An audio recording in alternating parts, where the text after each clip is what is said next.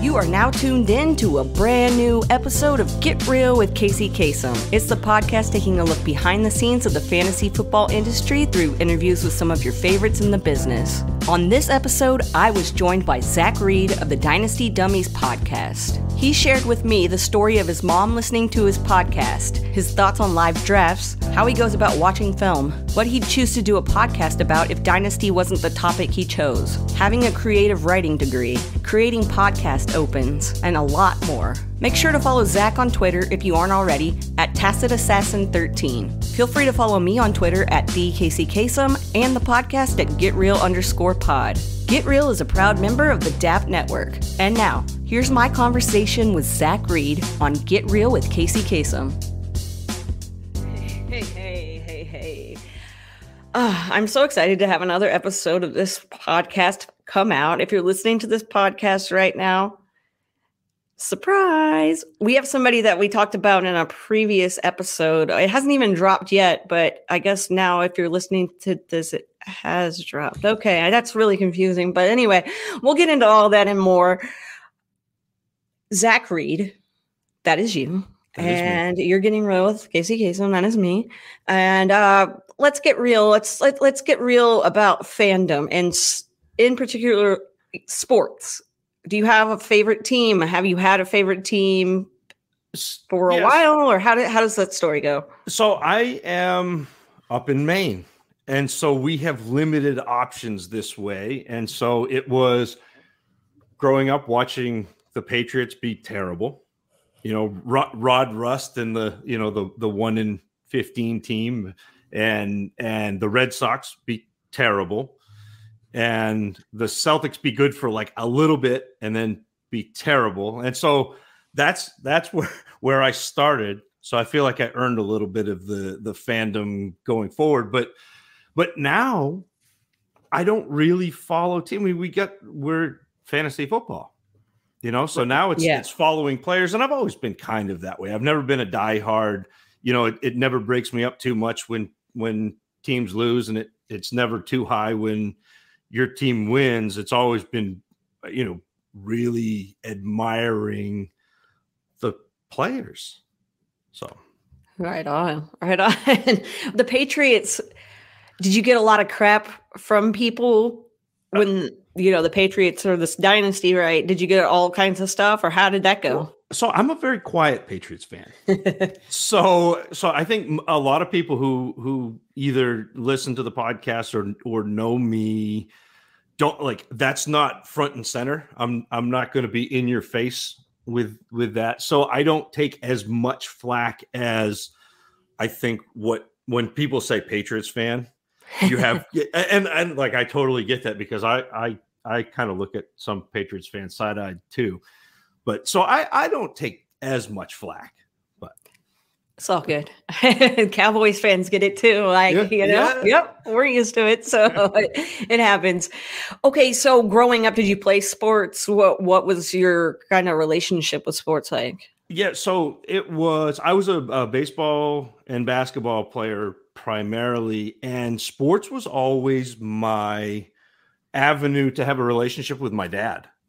So it was playing sports, but that was every conversation I've ever had in a meaningful way with my dad was either having a catch or, you know, in the gym with him rebounding for me and things like that. And actually I always kind of joke about this, but I grew up in the shadow of my dad's in the Maine Baseball Hall of Fame. He was an amazing player. Wow. He coached for 30 years. He has over 400 wins at the high school level. And so I was kind of in this shadow of this larger than life man in a small town in northern Maine, where like the road to the high school that I went to is named after my dad.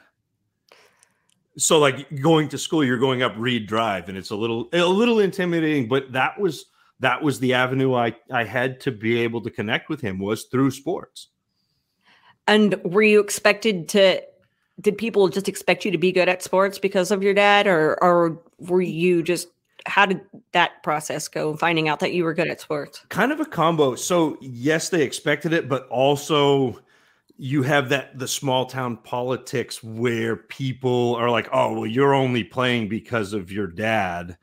And so it was this weird, he was always harder on me than he was anybody else. He was unfair to me, even sometimes. Like, he and I had some tumultuous periods of time where, like, he would be unfair to me to make sure that he wasn't appearing as if he was favoring me.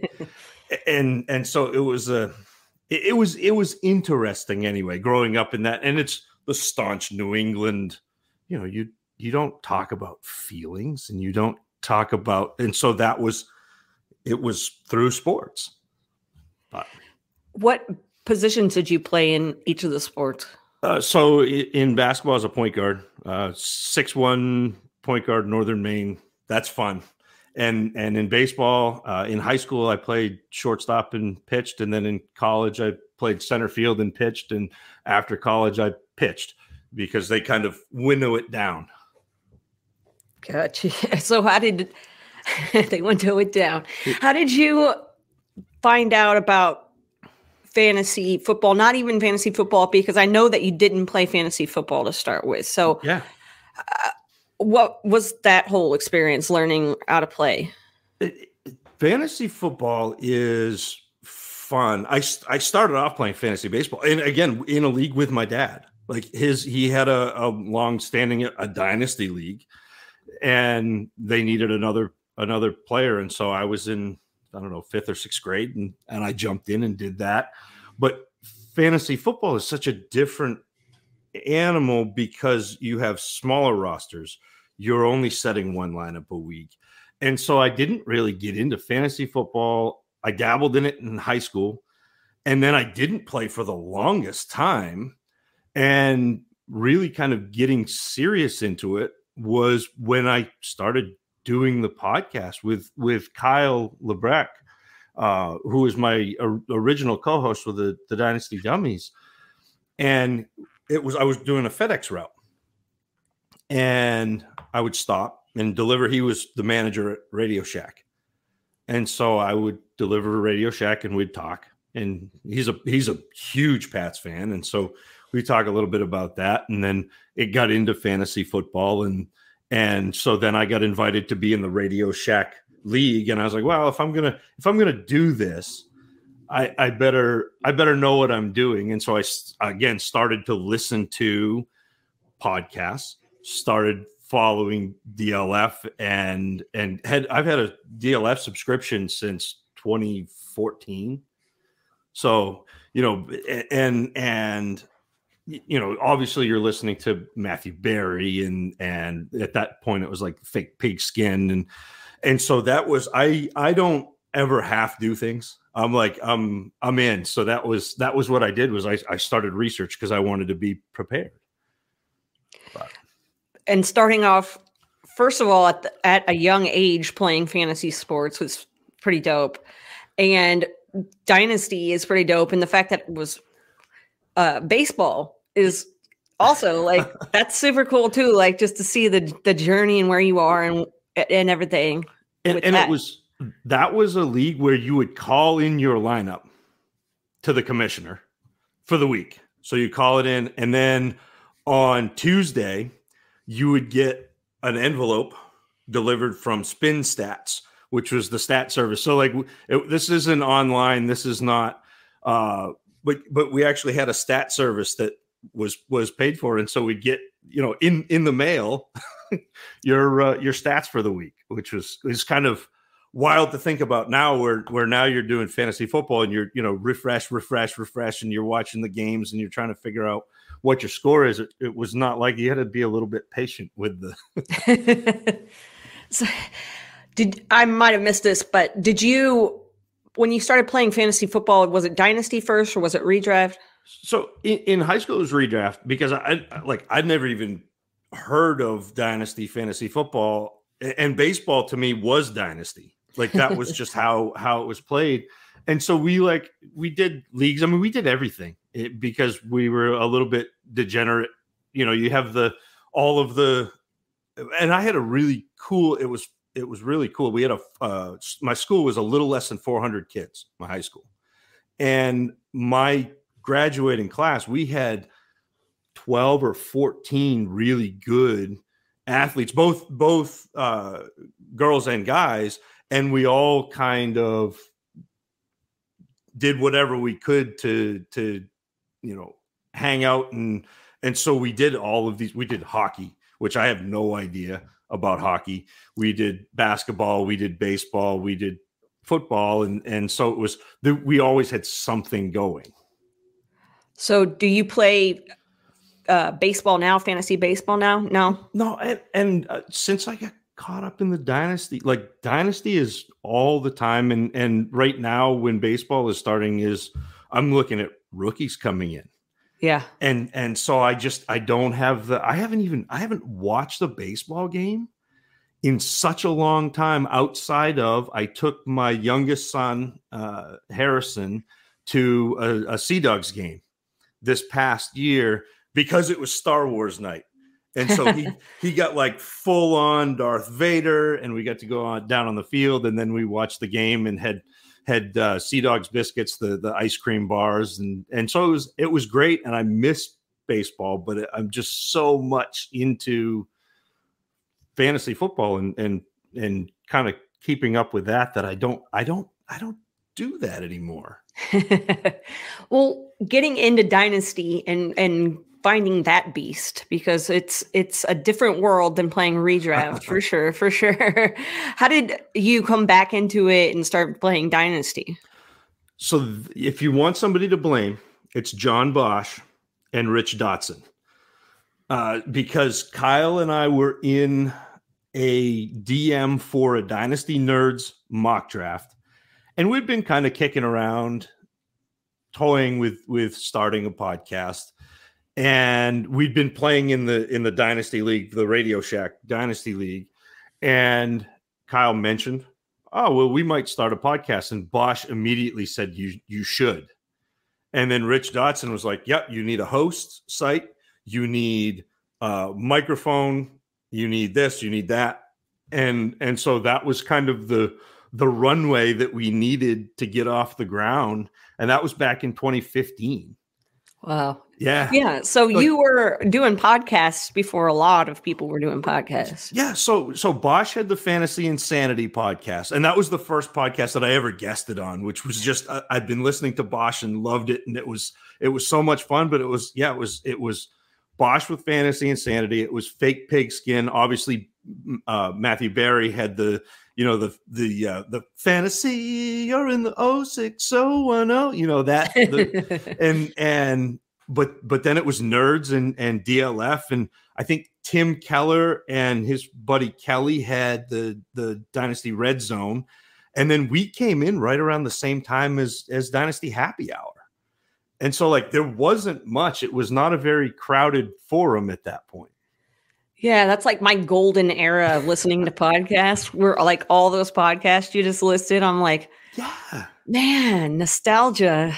Thinking about just constantly listening to podcasts. Yeah. And that was the cool thing to me, because you start listening and the more you listen and the more time you invest, the podcast hosts become like friends. Like, you're listening to them every week, and you start to get their personalities down, and you start to get the inside jokes. And then all of a sudden to come into Twitter and be interacting with Bosch, be interacting with Rich Dotson, interacting with Ryan McDowell and Scott Fish, and interacting with all of these people that you have, become friends with in this weird, like, one-sided relationship, to now all of a sudden be talking to them and interacting. It was so wild. It was great. So had you podcasted prior to actually podcasting, or you guest, or did you wait to guest until afterwards? We did not. We just jumped into it.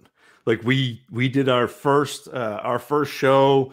We were doing the 2015 draft class, and we just kind of went full in. But no, I didn't guest on Bosch's show until, I mean, we were probably 10 or 15 episodes in, and he did with the Fantasy Insanity, he did it was like a predict what would happen during the year, and you got to pick like 5 players that could beat ADP. Well, so he recorded back to back with Liz Loza and then me. And I'm like, John, one of these things is not like the other. Like Liz is still to this day my all-time favorite analyst, period. And so to go on a show after she did was just, I mean, I'm getting goosebumps just thinking about it now. Like she's awesome. But yeah, Liz Loza, yeah, she is great. And I think she's one of the first people that not just women, but anyone respected, so yeah, great to see that whole thing. But with you podcasting and going into it, and you had a co-host, you have co-host, yep. But to have a co-host with you, do you think you'd be able to do it all on your own, or do you think having that co-host has been helpful, or what do you think about solo podcasting too? So I've done some solo podcasts because there was kind of an interim where Kyle at the beginning of the pandemic had a lot going on with his life. And so he stopped doing the show. And then there was a kind of a between time before J Mike and I kind of decided you had to be respectful of the relationship between me and Kyle. And you had to, you couldn't do the Hamlet. You couldn't serve the funeral meats as cold cuts for the wedding, that sort of thing. And so there was a break, but I think that 2 things: having a co-host keeps me honest and on track and making sure that I will podcast every week and put things out, because when I was left to my own devices, I only did a show when I had something I felt like was worthwhile to say. And that's not a great way to get content out. And if your main goal is to drive clicks or drive listens, having a podcast that may come out every 3 months, may come out every 2 weeks, but you don't really know, is not a great way to do that. And then the other piece of it is I've been really lucky. Kyle is one of the best hosts that I've ever seen. And J Mike, wow, J Mike is unbelievable. And so they have both made me look way better than I have any right to be, because they just sit there and set up softballs. And I don't even have to do any work. They're just that good. And so to me, having a co-host makes everything that much easier and that much better.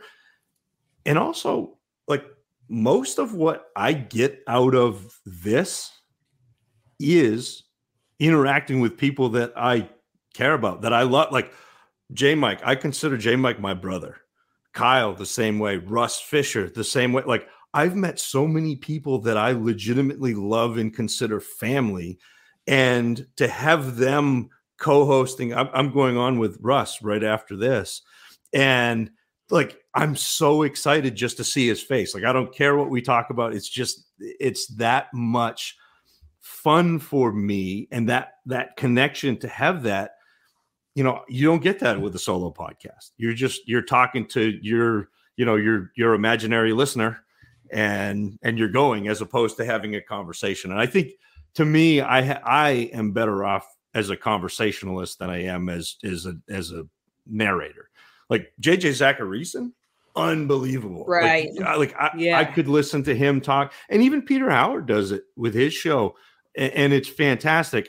I just don't quite have that monologue, that soliloquy ability that they do. Yeah. And I mean, I guess if J Mike can keep the open bar on track, then he can do anything, right? So he's so good. Oh. So, okay, you were talking a lot about people in the fantasy football community and getting to know people. How did you exactly stumble across the whole world of the fantasy football Twitter that there is out there? Well, it was, again, when we started the podcast, we were like, we have to be on Twitter, because that was how we were going to get the message out. As it turned out, the message didn't really get out, but we met a whole bunch of people that I mean, it's really awesome. And I know we talked a little bit about this before in our DMs, but I don't consider myself, I know you talk to people about being in the industry. Like I don't consider myself in the industry. I'm industry adjacent, but community centric. Like I love this community, and I love, you got on in the first big retweet that we had was Ryan McDowell. And now, like, I spent probably an hour talking to Ryan at the Fantasy Football Expo last year.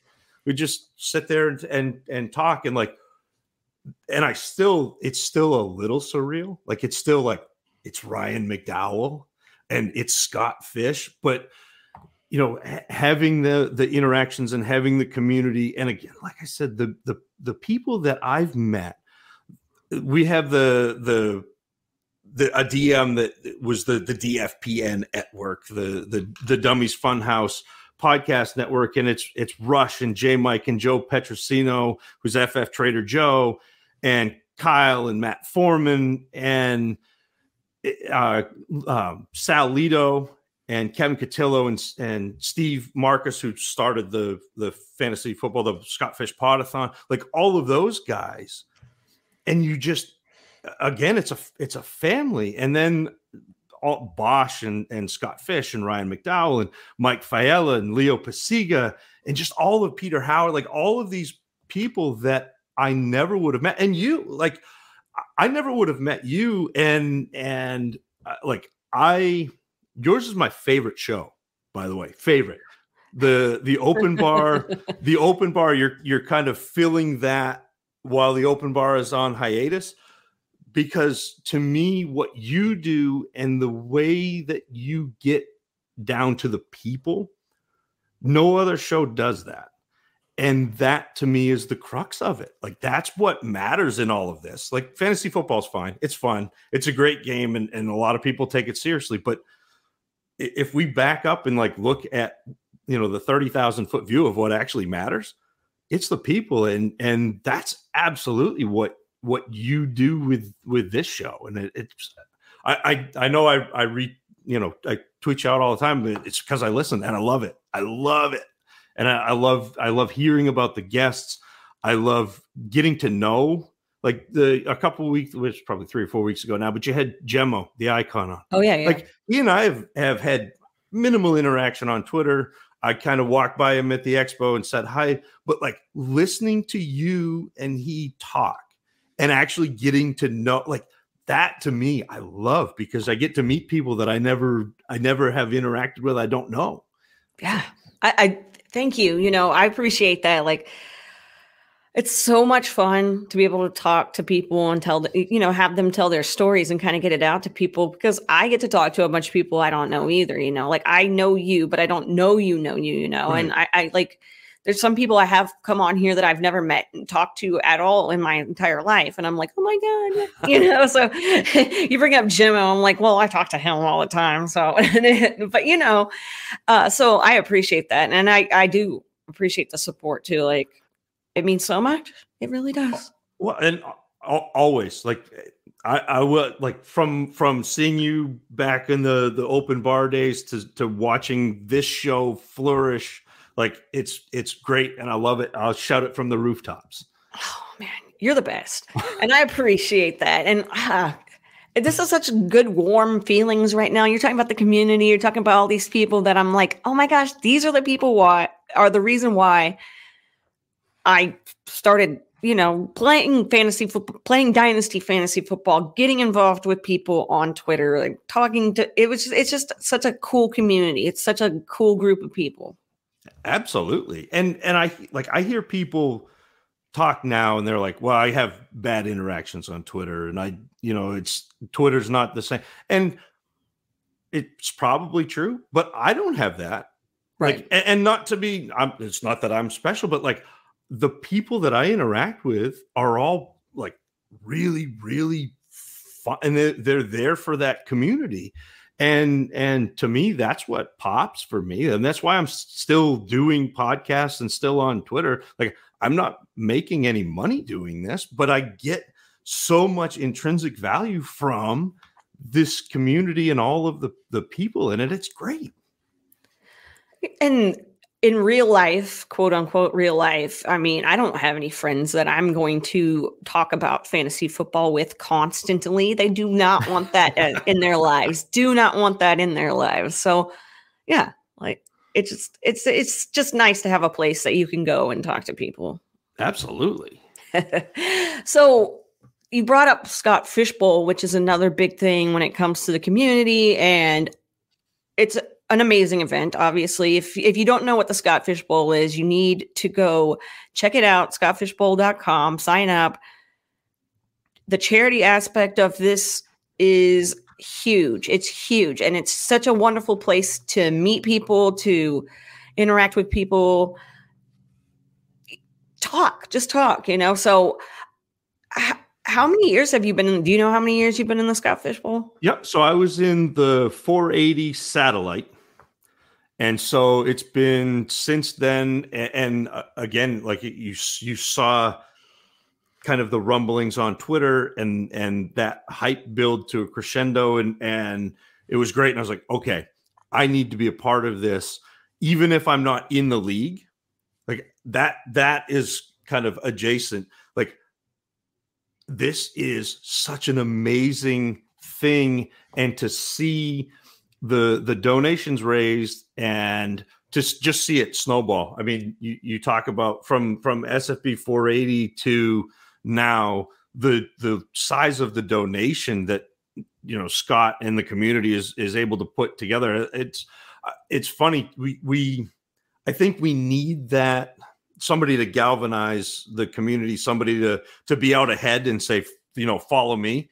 And then the community is really, really good about doing that and following and all of the good that comes out of it. And so that, like, watching that was what really kind of cemented me as a member of the community. I was like, this is great. Like, this is unbelievable. And so you have, the Scott Fishbowl, and then Kevin and Sal and Steve started the Podathon, and then that got big. And then Bosch started doing the Eliminator Leagues, and that got big, and it just keeps going. And now you have the Avi makers who, every year you got to get in and get that avatar with the fresh look and the Scott Fishbowl, whatever division you're in. And so and then last year with the live drafts, I mean, and again, this year, like, I'm really lucky, but I get to do the Boston live draft.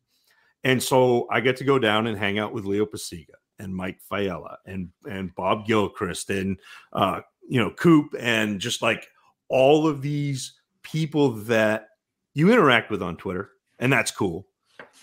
But you also get to have this live draft, which is awesome, but also the community coming together and gathering in a space. And I actually just went down to Portsmouth, New Hampshire this past weekend and had breakfast and lunch with Leo and Mike Fiella and Mike Reedy and Bob Gilchrist, like, all because of fantasy football, all because of the Scott Fishbowl, all because, we have this shared interest in this community. And then all of a sudden it blossomed, and it's a friendship, and we're meeting up in real life. It's not just your crazy internet friends. It's like actual real people. It's great. What do your family and friends think about this whole world that you're involved in? It's my immediate family is fantastic about it. My wife is very understanding, and it's a good thing, because if she wasn't, I couldn't do this. Like, she doesn't care at all about fantasy football, but she really cares about it's something that I can do that's an outlet, and the friends that I've made. And I don't want to tell tales out of school, but like, Russ Fisher is Uncle Russ to my kids. And every now and then we'll get a package in the mail, and it will be from Uncle Russ, and they'll be all excited, and it'll be like a Lego set, or it'll be puzzles, or it'll be something, and it's just like that aspect of it, I think they get. And so to me, having that through fantasy football is awesome. And my mother, I know this is wild. My mother the other day, She'd been on a trip. She'd been to California on vacation. And she messages me out of the blue. And she's like, did you sing that? Because I do the parody opens for every show. She's like, did you sing that song this week? And I was like, what? You're listening to my podcast? Like, what? You don't? And she's like, well, yes. And I was like, well, yeah, that was me. And she's like, you did all of that? I was like, yeah, it was a Gaston. It was, yes. Yeah. Oh my gosh, I was going to bring that up. Okay. I love it. and she was like, I couldn't, it didn't sound like you. And I said, well, I did the voice, you know? Yeah. Okay. So for people who haven't listened to your podcast, first of all, what exactly is the podcast about? And then second, what made you decide that those kind of openings are how you were going to go? So the podcast, Dynasty Dummies, and we have kind of prided ourselves on being wrong and accepting the fact that we're all going to be wrong and trying to figure out the best path to mitigate failure. And oftentimes that is listening to other people. Oftentimes that's pointing out that Peter Howard is brilliant, or that, somebody else has a great, David Wilsey is scouting running backs and he's amazing at it, or, whatever it is, whatever piece. And so we focus a lot on that. And we focus a lot, stop me if you heard this, but on people, because I think the biggest edge in your dynasty league is not the strategy about the players, because everybody has that. Everybody has the same information about these players if you want it. I mean, everybody can subscribe to DLF, or everybody can subscribe to the Dynasty Trade Calculator, and you can all listen to all the podcasts, and you could be on Twitter. And so you get the same information. But what edges there are now, I think, is understanding the people in your league, how they're approaching things, and how you can use that to navigate either trading or drafts or that sort of thing. And so we're a little bit different. We're a little bit niche, which is funny as a dynasty podcast, because dynasty is already niche. And so we're like a niche. We're way off the page. And then the opens initially were to annoy Kyle. Oh. Like that was so we built the studio. We had a studio. Kyle and I used to record together in studio, and we built his daylight basement. And so we're building the studio, and in my head I get this to the tune of Beverly Hills, Weezer, Jeremy Hill. And so we're sitting there, and I'm going, Jeremy Hill, roll to Jeremy Hill. And he just he'd start humming.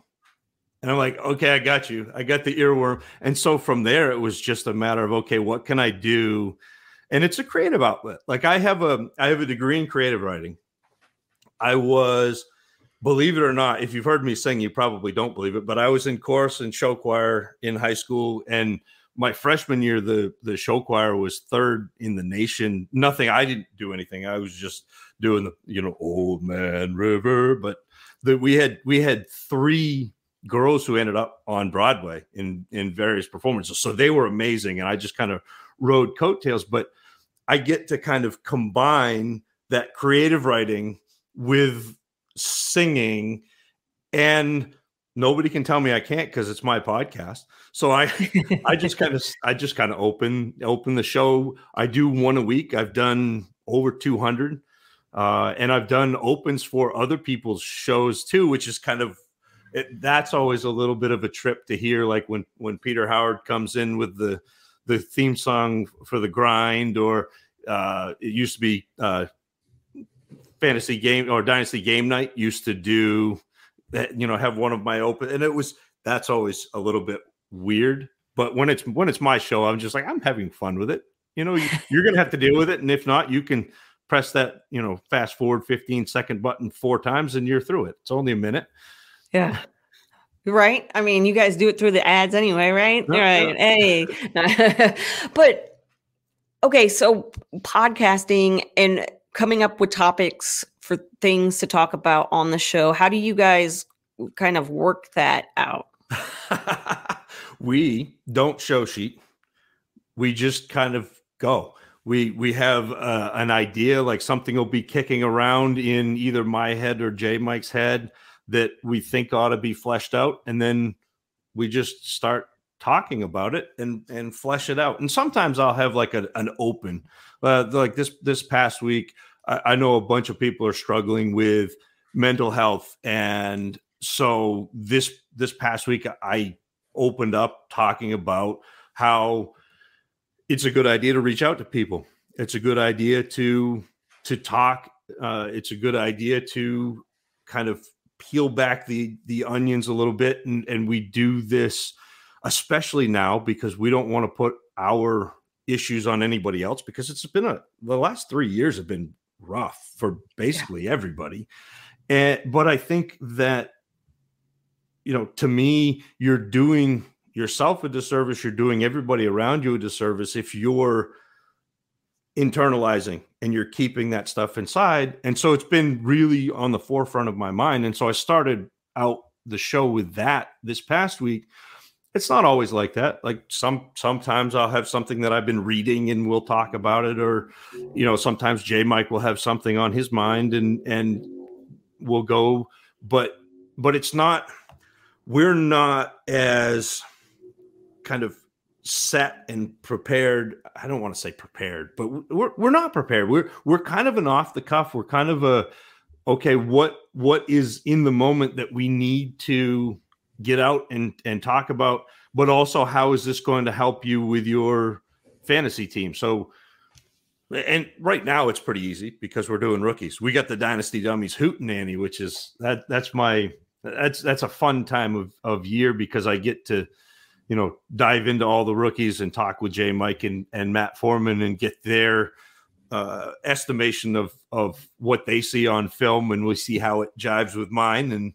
And so this is a fun time of year where we kind of know what we're talking about. But during the rest of the off season and during the regular, in season stuff, it's kind of whatever comes up that we think is going to be either beneficial to our listeners or be something that maybe they haven't been thinking about, because I think it's important to be getting perspectives from all over the place, because how do you know what you think is the best way if you don't hear the other sides of it? And when you're watching film, because you brought up watching film, how do you determine one day, hey, I'm going to start watching film? Like, what was the story of starting to watch film? So Nick Whalen, who did the Devi report from way back, and the FF Ghost, who did the Orange report, both were really, really good film evaluators. And they put out, these PDF like books. And so that's when I first started playing Dynasty, I was like, well, I got to get in on rookies. And so I would buy their material. And so I would figure out what they're seeing. And I'm like, okay, well, I kind of have an idea. Maybe I'm going to start doing this a little bit for myself. And so I kind of took their processes and then tweaked it for what I wanted to do and just went from there. And eventually, I think the first time I actually put anything out for public consumption was in 2017. And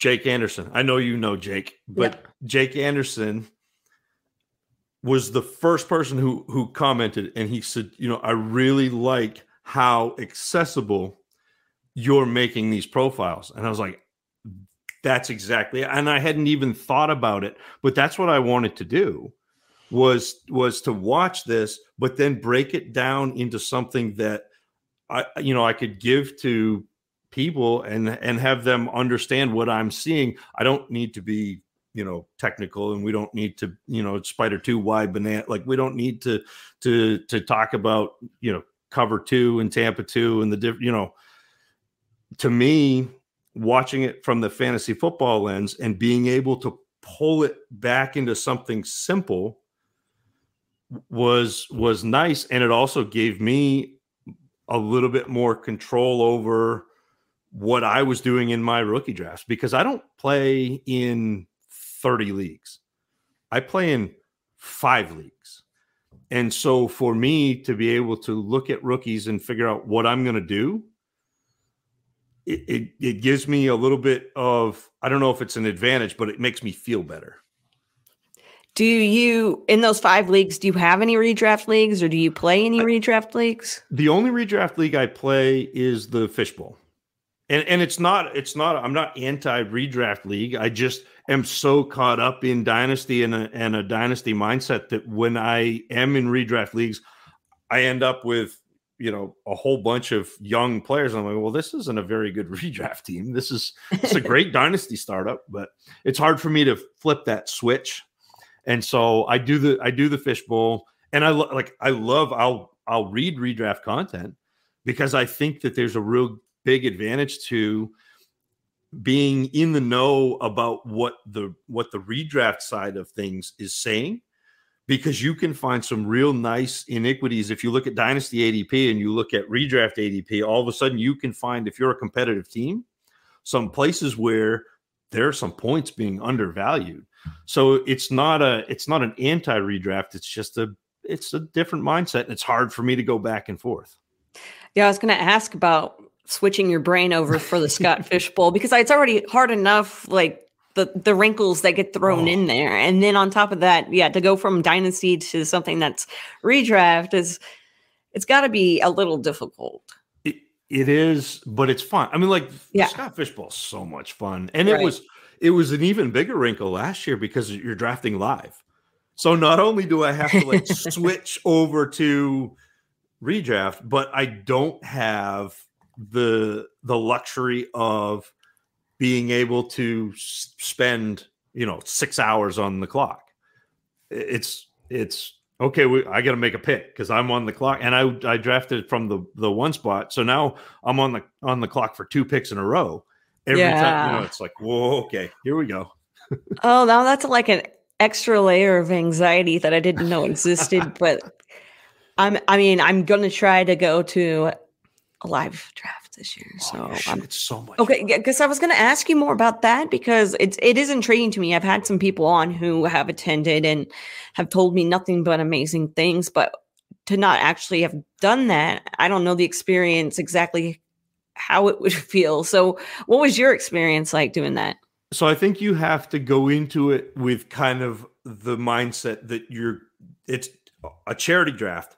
And so there's not the weight of, you didn't put $50 or $100 or $200 down. It's you donated $50 or $100 or $200 to Fantasy Cares. And so you don't have the weight of the pressure of having to win the league.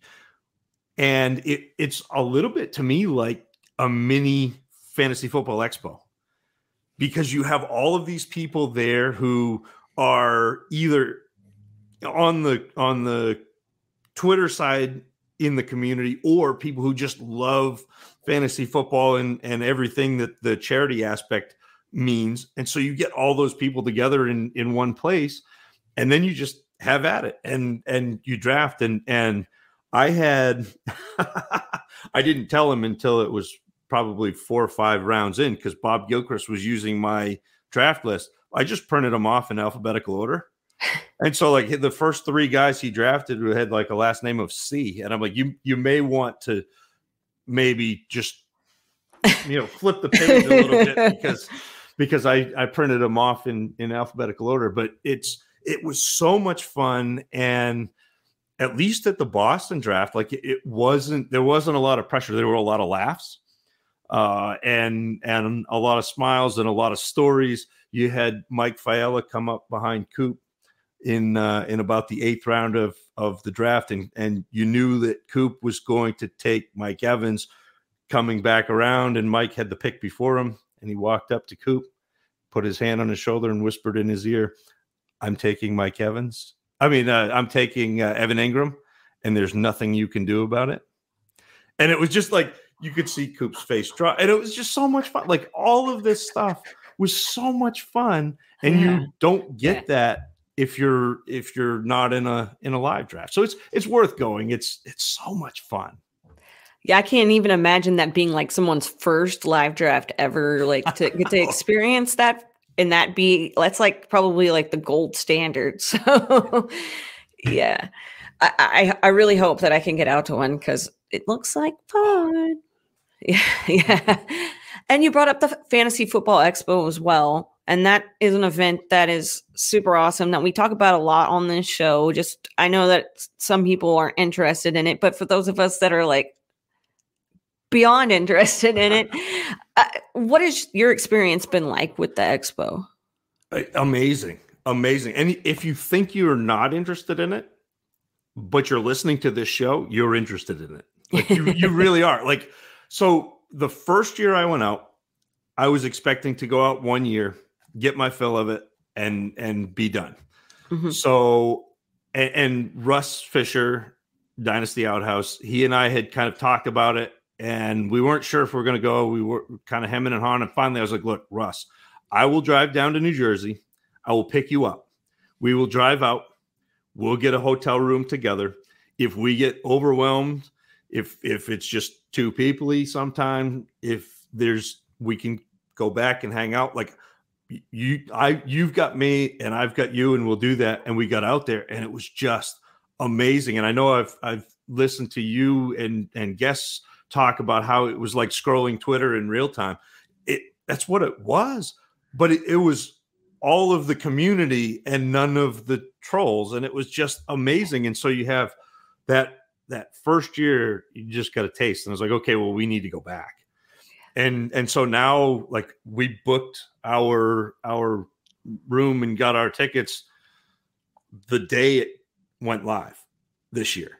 So we're all set to go. And again, I'm driving down to New Jersey where I'm taking extra days on either side so we can get out and enjoy the festivities and kind of get set up. And so it really was, and you interact with everybody, but you can also kind of cultivate that, who you're going to interact with for long periods of time because everybody's there. And mm-hmm. I don't think I had, and I know I've seen you say that you had a couple of negative interactions, but by and large, I did not have very many, and you can kind of avoid them. And mm-hmm. next time, Kacey, you just say something. Russ and J. Mike and I, we got to. Thank you. We'll be the offensive line. So I only had one issue, and it was fine. But I thought I should put it out there that it's not all fun and games. So, but like you said, you can get around, hang out with your boys, hang out with your homies, and hang out with the people you want to hang out with. And I promise you're gonna have a blast if you go. I met so many new people that I didn't even know before going there too. And the cool thing to me is like the actual expo, like the Sunday expo, is not even the best part. Like, it's great. And mm-hmm. and it's really cool to be able to go see everybody's booths and all the content, creators and that. But you get the first night where you're out in the park, in Centennial Square and Centennial Plaza, and you get all of that interaction. And then you get the next night where you're at the Hall of Fame, just all of this, even outside of, and then there were people that did karaoke on the Sunday night after the expo at this little dive bar. Like, there's so much going on and so many great people. And you have this common bond of fantasy football, but then you start to realize that there's so much else there too. And so it's just so much fun. And I kind of went into it thinking it'd be weird to meet all these people that I knew from the internet, but I never really sat down and talked. This is different than like standing next to somebody and having a conversation with a group of people. It's completely different, but it's actually not scary. For me, it wasn't. I don't know if you had any experience where you were like just overwhelmed, but I felt like it was normal. Like, I'd see these people every day. Yeah, it really was cool because you get like everybody. I mean, this, that these are just people. It's not scary. But then when you actually get there and you're like, oh, well, there's Denny Carter. And you walk up and talk to Denny or, whoever it is. And you're just like, this is really cool. And for me, and I think that this gets lost sometimes because a lot of times fans see the expo and they think it's for the content creators. It's not. It's for everybody. It's for the entire community. And some of my favorite interactions were with people who are air grammar, just fans. And it was so much fun to meet people who are like, I listen to you, or to geek out with people that, Heath Cummings is walking by or Marcus Grant is walking by, that to me is so much fun to interact with everybody, not just the content creators, it's such a community event. And to me, that's what it's all about. And it's got this real kind of carryover Scott Fishbowl vibe. Like it's got that whole feel, and it's great. And I think that's what this community does. And what this community is about is just those vibes. I feel like you're the perfect fit for this show, for being a guest on the show, because the vibes, and the community people, I think sometimes when I'm just talking to my friends about this and that, there's a community and we're not like elbowing each other, trying to get to the top. We're kind of just supporting each other and bringing each other up. And they're like, what? That's your competition. So and that type of, I just don't think in that mindset, Well, and I'm that way. I tweeted out last week, like, I am terrible at Twitter, terrible, because I don't hot take. I don't play for clicks. I don't promote myself. I'm horrible at self-promotion, but I'm really good at promoting other people who do good work. And that's not necessarily what Twitter is about. But by losing Twitter, I actually win, because I end up with all of these people, around me as a community and all of these friends that I've made. And the fantasy community, yes, there is that competition. There is that, it is a business.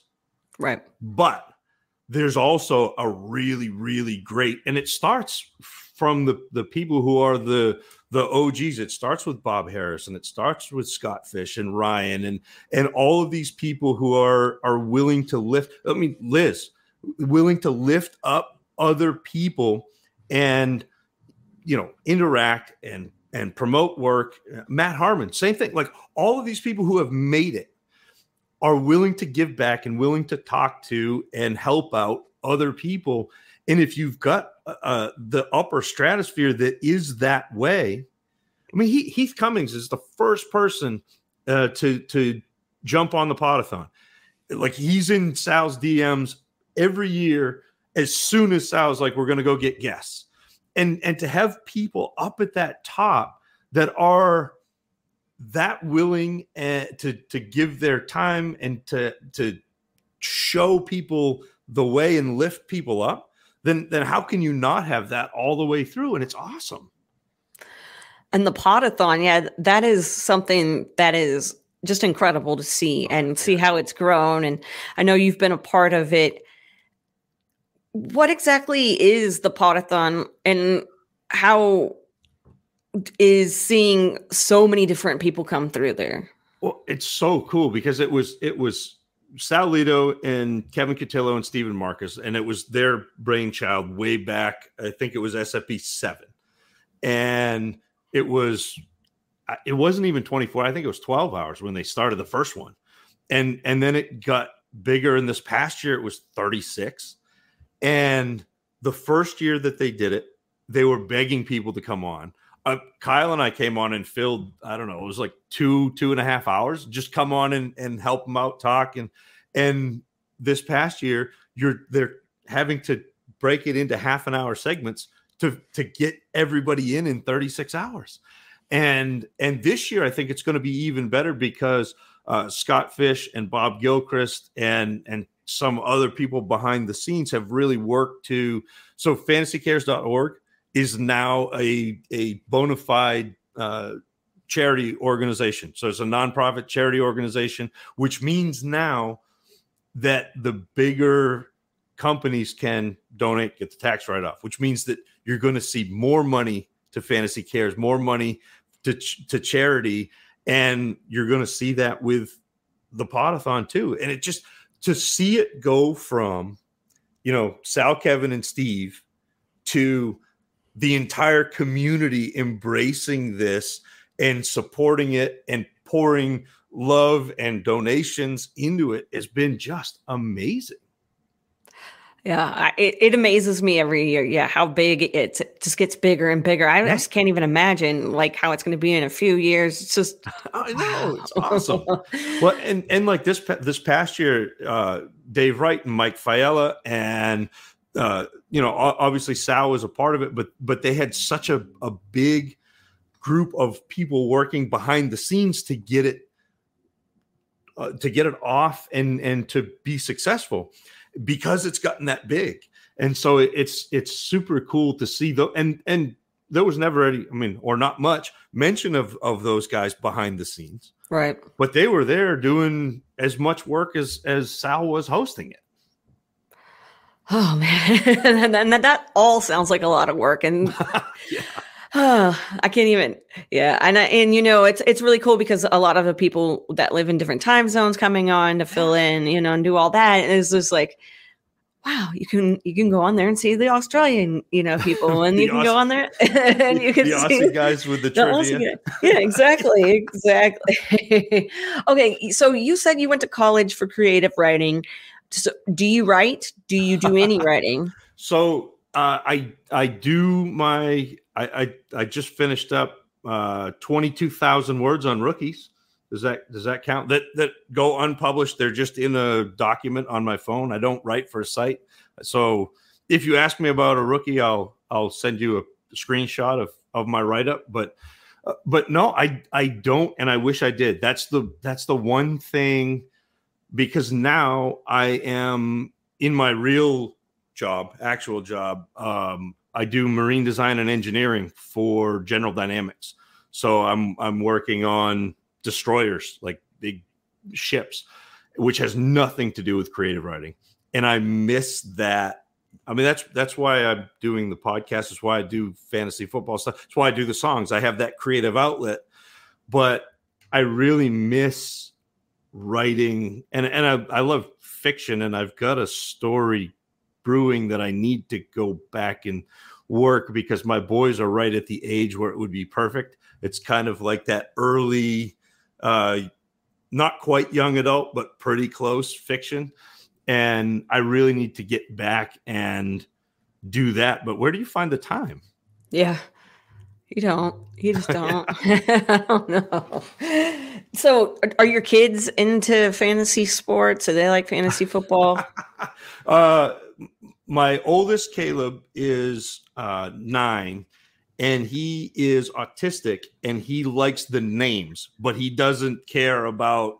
So I don't know if you've seen the clip that I have of him pronouncing Tua's full name. No, I don't think. I think I missed that. But. So whenever anybody mispronounces it, I have a video, and I'll just drop it in, and he did the same thing with Okwebunam. He was like, no, it's Okwebunam, and people pronounce it wrong because he looked it up. Like he'd get on YouTube and find him pronouncing it, but they're not into the fantasy sport. Like on Sunday, they'll be like, "Oh, Dad, you're watching," but they are really into reading, which obviously that's my other passion with creative writing. And so I will read to them. So Harrison's 7. I don't know. So they're right in that real sweet spot where there's a lot of really good fiction for kids that age. And so we read the whole series of Harry Potter. It was awesome. We just started the Chronicles of Narnia. We've got the Lightning Thief on tap. So we're just kind of going. We did Matilda. In between Harry Potter and Chronicles of Narnia, we did Matilda. They loved that, and they like to find books that have the potential of seeing a movie when we're done. So you have that little carrot, but I mean, they love it. And for me, it's awesome. Like, that's my favorite. I get an hour at the end of my day. Doesn't matter how bad I've had of a day at work. I know that I'm going to get that hour before they go to bed where I get to read to them and just watch their faces as they're imagining what's going on. And, they'll stop and ask questions. And it's this beautiful hour that's just perfect to end the day. Everything else is gone. Oh, it's good. It's nice to have something to look forward to. And that sounds like a delightful thing to look forward to. My wife's rereading the Harry Potter books. And so she'll read a book and then we'll watch the movie. I've never seen the movies. I never read the books. So I've read the first book and I've watched, I think we still have the last 2 movies. I think she's on the last book. So, but it's nice. And to be able to have somebody that you can read it with, that enjoy it just as much as you do it's fun. Yeah. I get to pass that on. It's nice.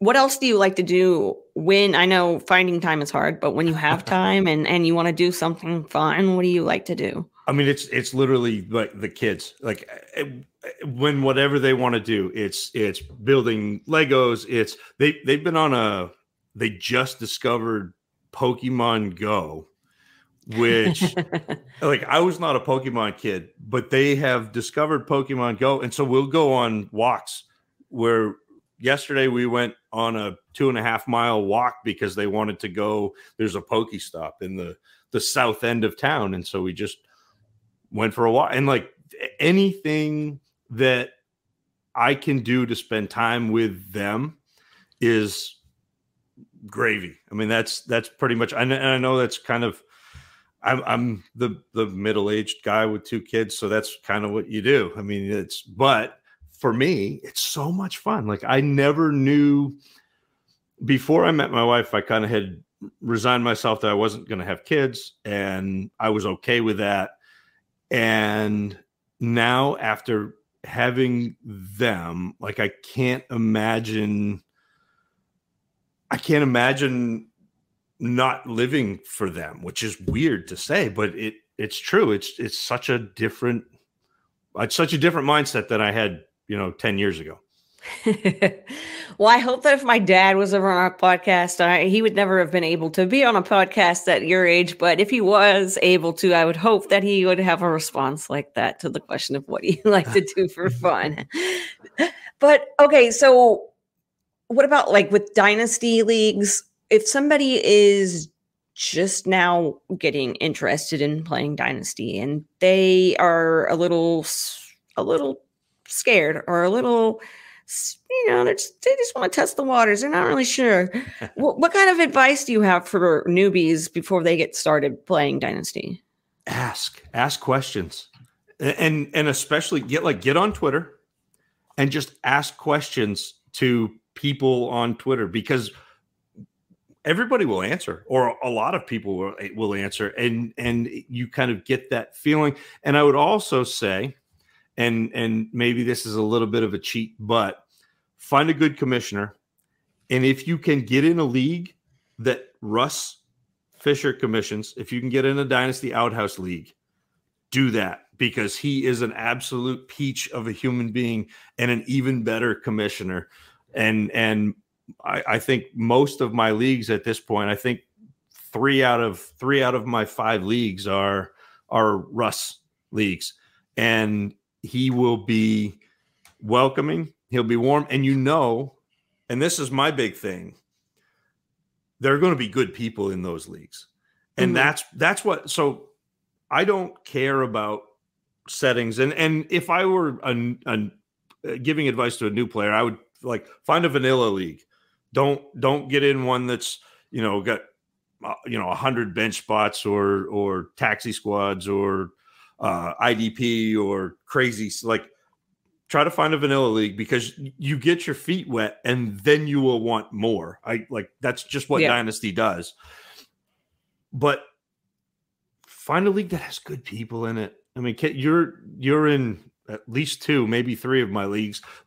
That's the first thing I ask. Someone's like, "Do you want to be in a Dynasty league?" I'm like, who's in it. Who's in it? Because, I want to be in that league that's going to be fun. It's going to be an active chat, but not necessarily a cutthroat chat. It's going to be a fun group to play with. And that's what I want at this point. I mean, maybe 10 years ago I would have been different, but now it's like I'm in it for the people. I'm in it for the community, and the type of league doesn't matter as much. I'll co-sign Russ for he commissions all of the leagues that I'm in. I'm in 3 dynasty leagues. Like you were saying, we're in leagues together, and he's my only commish. So definitely awesome. Can co-sign that. This isn't like sucking up to Russ or anything. This is just putting facts out there, So that's just how it goes. Do you, or have you played in any keeper leagues or tried any of that kind of stuff? I went right into Dynasty. Here we are. And I've been here ever since. And that's probably something when you tell people that, they're like, what? You've never played. I mean, you didn't play Dynasty or redraft. You played Dynasty first. I can't even get the words right because my head can't wrap itself around that. And that's crazy. When you're looking at leagues though, is there something that you are a big fan of in leagues, like a setting or some, I know that it doesn't really matter, but is there something that makes it maybe a little more fun or something that you've seen that's you just whatever? I enjoy what Scott Fish has done to kind of nerf the quarterback position. And I know that sounds weird, but I came in playing mostly 1 quarterback leagues. So like my first couple of dynasty leagues were 1 quarterback leagues. And I would go back and forth with John Bosch because he loves the super flex, and Russ loves the super flex. And I said, you know what? I don't want to have to think about AJ McCarron. Like that's my litmus test. And so with Superflex leagues, you end up with this artificial inflation of the quarterback values of objectively bad quarterbacks. Like, it's all of a sudden the quarterbacks down at the bottom tier are worth first round picks. And so what Scott has done, and I know it wasn't his idea, like it wasn't his brainchild there. And Addison Hayes has done some with this too, but like the quarterback premium and nerfing the quarterbacks with, either completion percentage or the -6 for a interception for a touchdown and -4 for interception, like that sort of thing. I really enjoy that. I know it's not for everybody because everybody wants to score points. And if you're taking points away from the position that scores the most points, it's a little, but that's my favorite thing. And even the 1 quarterback leagues that I play in have that kind of striation, that quarterback premium. Going back to watching film, just because I want to know, how much time do you spend with a player? Like how many games do you watch? What is that process like? So too much. I am watching between 8 and 12 games of every player that I watch because I chart.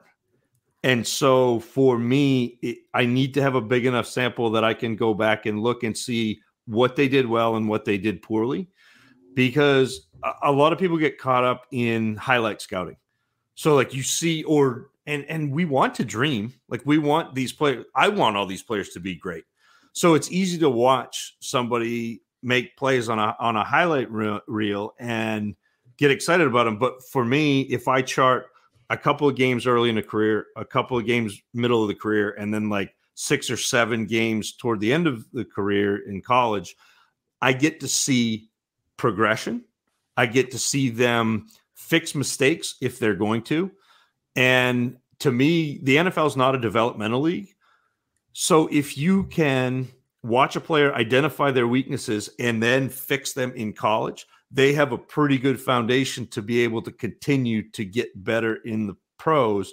Whereas if I'm just watching a couple of games and I'm like, oh yeah, this guy's good, I may not get to see all that. So it's a little bit of diminishing returns. Like I probably watched too much, but it has worked really well for, like, I have 80% rostership of Justin Jefferson.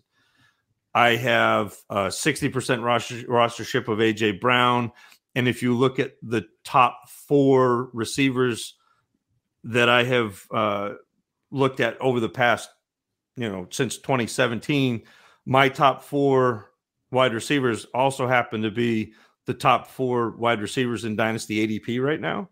And so my process is working for me. It's probably not for everybody. And it is, I'm sure there's a ton of luck involved too. There is with everything. I'm not saying I've got it.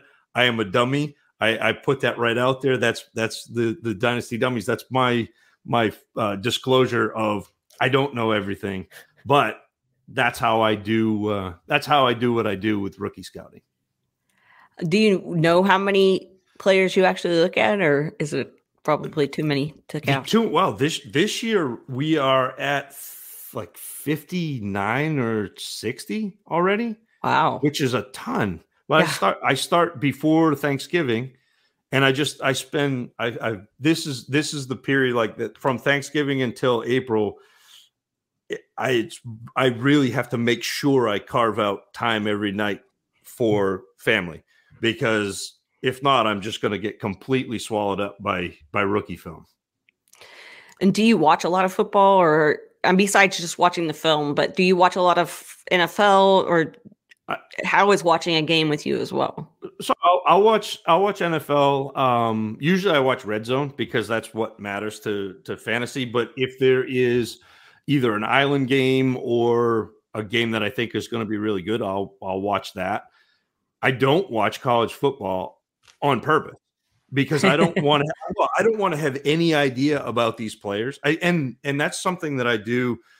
So from basically September until, I'll start after the draft. I'll start listening to other people's content, but I don't want to hear anybody else's takes on these players until I've watched them, because I don't want to have that coloring what I see. I try to be, and you can't be objective because film is inherently subjective, but I want it to be as objective as I can be, my opinion. And then I'll kind of come out of my cone of silence and start listening to other people. And I find it really valuable to listen to people who do things differently than I do.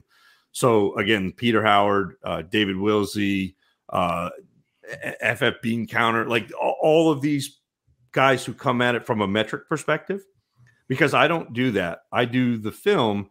And the cool thing about the metrics and the analytics is they can cast this huge net, because they can scrape data from all of these players.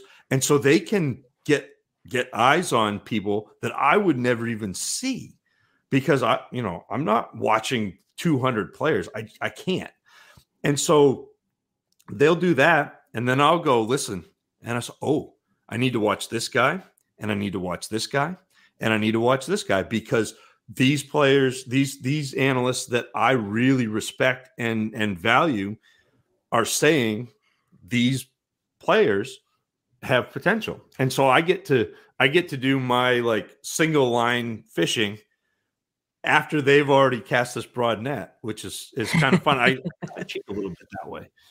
It's all good. It's all good. I just listen to all of you guys and just take it all in, because so with the draft coming up, I'm sure that's a super exciting time in your life. How's being a dynasty mind and getting to the draft? What is the lead up to the draft like? It's busy, because I'm trying to get all of these players watched before that happens, because the draft capital is the last piece. It's the time that the NFL can't lie to us.